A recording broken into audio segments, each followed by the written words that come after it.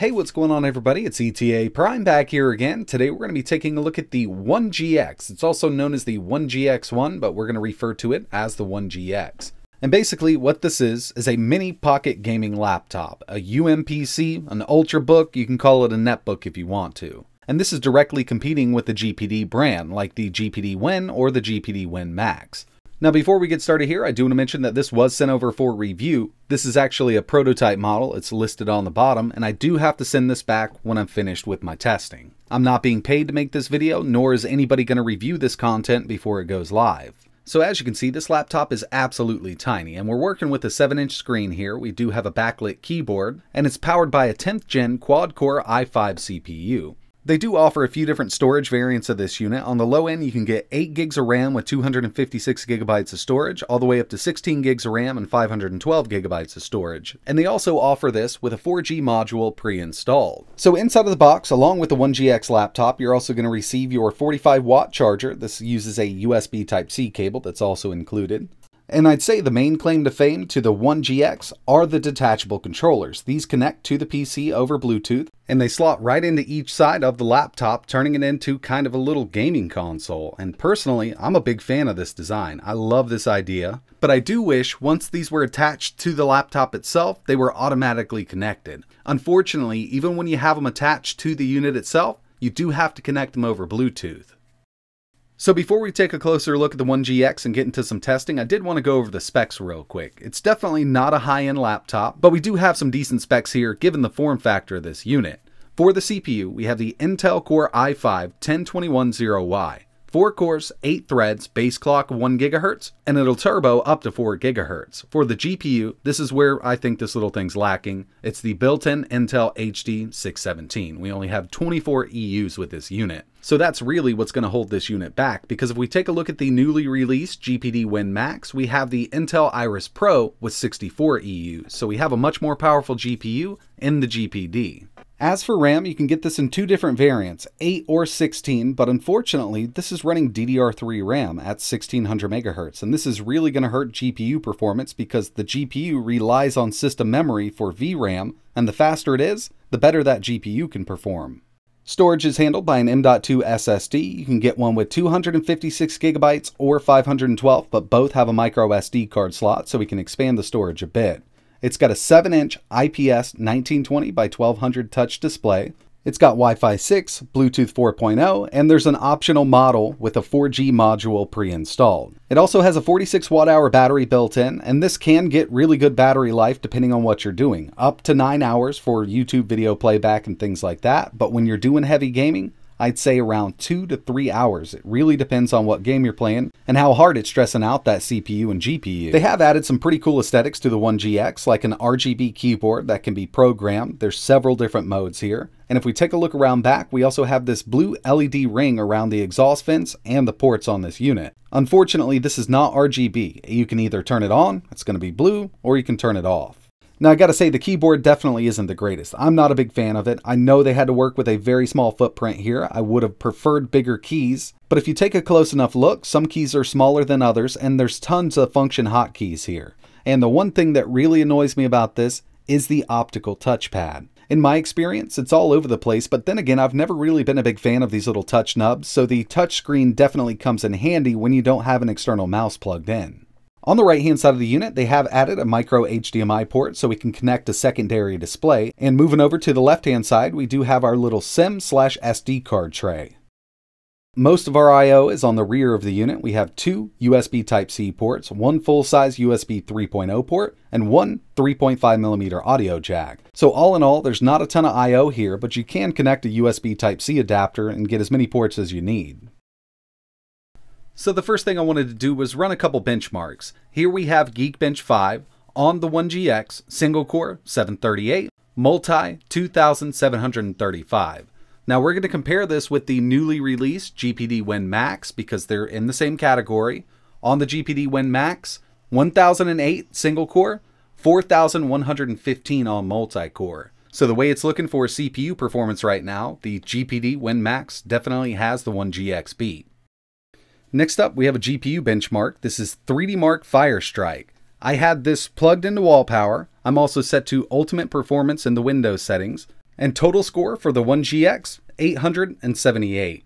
So we definitely had to compare this to the GPD Win Max, and on the Win Max, total score, 2,557. So yeah, I didn't think there was going to be that much of a jump there, but that GPD Win Max has this beat in CPU and GPU performance. So going into this review, I was pretty excited about testing out these controllers here, but unfortunately, I'm having issues with the left-hand controller. Every time I pair it up, pairs up fine for the first 10 seconds. Then I get a driver failure. I've tried charging it up, I've rebooted the system, I've done everything. I just can't get the left one to connect properly. And like I mentioned, they connect over Bluetooth and they connect independently, so there's really no way that I can use these because the left one is malfunctioning at the time of making this video. And these kind of clip in from the bottom to the side, but there is a lot of slack between the controller and the unit itself. As you can see, these are a bit wiggly. Now when you're holding it stationary, it's fine. They don't move around at all, but if you put any kind of pressure on them, you can see that gap open up, and it kind of gives the impression that these aren't connected very well. So now it's time to move over to some PC gaming because this is being marketed as a gaming device. Here we have Fall Guys 720p, the lowest settings, half resolution, and we're getting an average of 35, and I see a dip below that quite often. So since I can't use the built-in controls, I just have an Xbox One controller connected over Bluetooth. And what I'm going to do for the next games is just connect to my game capture to make it a little easier to see.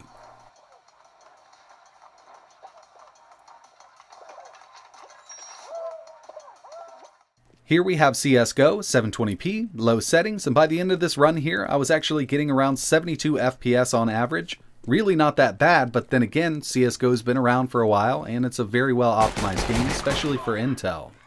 Only one left. Counter-terrorists win.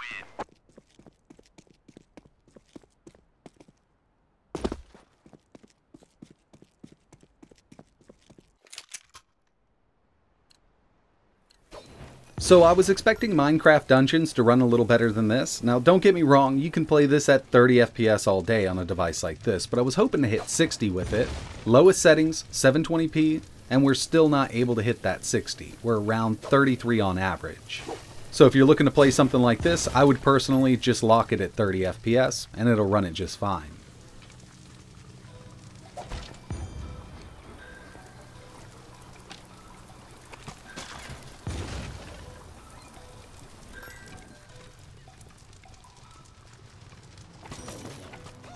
I also wanted to test out some GTA 5, so here we have it, 720p, normal settings, which is low for this game. And I'm getting an average of around 24 FPS. I was really hoping we could at least hit 30 with this thing, and as of right now, this is being marketed as a gaming device. It's not looking like a great one, especially when you factor in the price on this thing, and I completely understand that it's all about that form factor, but we should be getting a little better performance in everything that I tested so far.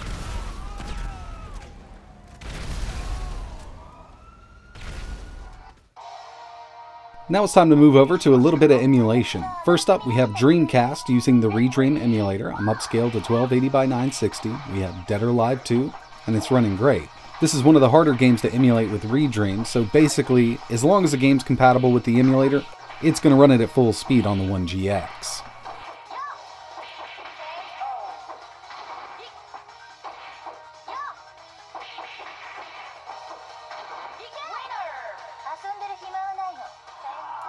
Moving over to some Gamecube using the DOlphin emulator, upscaled to 720p, using the Vulkan backend, we have Soul Calibur 2.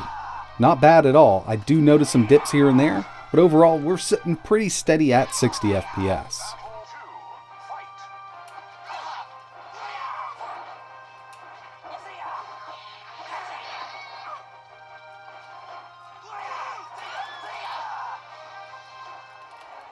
And finally, at least for this video, we have some PSP using PPSSPP, Chains of Olympus, Vulkan backend, 3x resolution.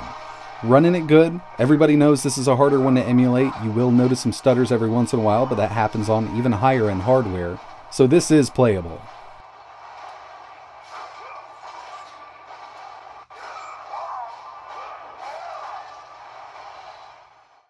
Alright, so I've had about a week to spend with this thing, and unfortunately I'm really not that impressed with the performance. Now, I do love the form factor. It's a great little form factor. Really do wish I could get this left controller working, but I'm going to chalk this up to this being a prototype. Because I have seen these working, and the last person who had this one before me actually had it working also. And you know, I say I'm not impressed with the performance here, and it really comes down to the price. If this was cheaper, I would be impressed with the performance, but the price you're paying for this, I really do think you should be getting more out of it.